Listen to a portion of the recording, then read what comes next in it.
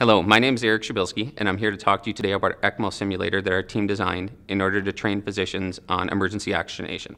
So what is ECMO, or extracorporeal membrane oxygenation? This is a specialized procedure in which our team inserts two catheters into the patient's groin, one into the femoral artery and one into the femoral vein. These catheters are then connected to a circuit so we can drain the blood from the patient's body and run it through our membrane that removes carbon dioxide and inserts oxygen, and the blood is then reperfused back into the patient. This is very important in time-sensitive conditions such as cardiac arrest. Even the highest quality CPR provides about 33% of our body's normal perfusion. With ECMO, we can actually meet or exceed 100%. So why is ECMO training important? These are the most critically ill and injured patients that we can see, either suffering for cardiac arrest, drowning, or a COVID-19 related pneumonia. It's a very complicated procedure in which we have to insert needles and devices into the largest blood vessels in the patient's body. And then there's currently no way to actually train these providers on this procedure at the moment. That could be leading to significant complications such as bleeding or infection. Our team designed an ECMO simulator that has a couple important features. It is a rigid tank that allows us to remove fluid from the simulator and actually put the fluid back in, and it's able to handle that pressure due to the rigid tank. We have replaceable skin pads with blood vessels inside, so we can actually identify the blood vessels on ultrasound. It's a very low profile simulator and has an anatomical contour, allowing this to be used as a standalone task trainer or in concert with one of our high technology simulators. So how this works is we secure the simulator onto a mannequin or an actor. The ECMO team will utilize ultrasound technology to identify the vessels and insert the catheters. The circuit is then connected and turned on, and we're able to achieve flows of greater than 5 liters per minute, which is the standard for a common adult patient. The patient can then be transported on flow to radiology or even the intensive care unit. Some competitive advantages of this device are its mobility, the simplicity, and the adaptability. Within days of providing our first training to our emergency department staff, we were activated for a young male in the area who had suffered a drowning. Paramedics on scene provided life-saving procedures, but they were not able to get the patient's heart started again.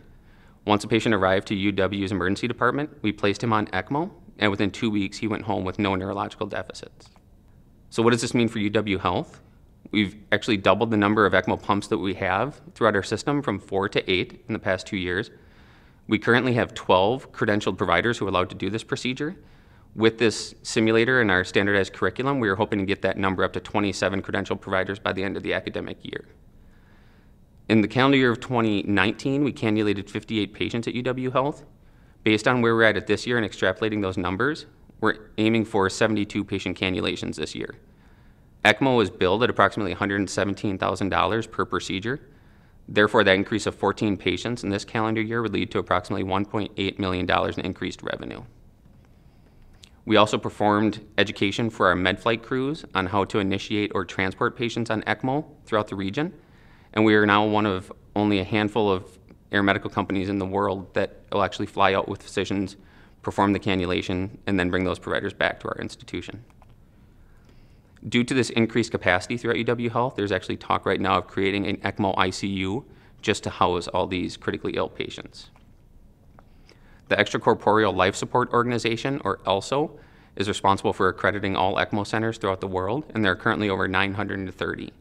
We're in conversations with them right now, and they're evaluating our simulator to potentially be the required trainer for all ECMO centers in the world. There's a patent pending, and we've just begun joint education with the University of Iowa Healthcare in order to gain data to evaluate the efficiency of our simulator. Our team consists of myself. I've got my master's of simulation, along with Certified Healthcare Simulation Educator certification.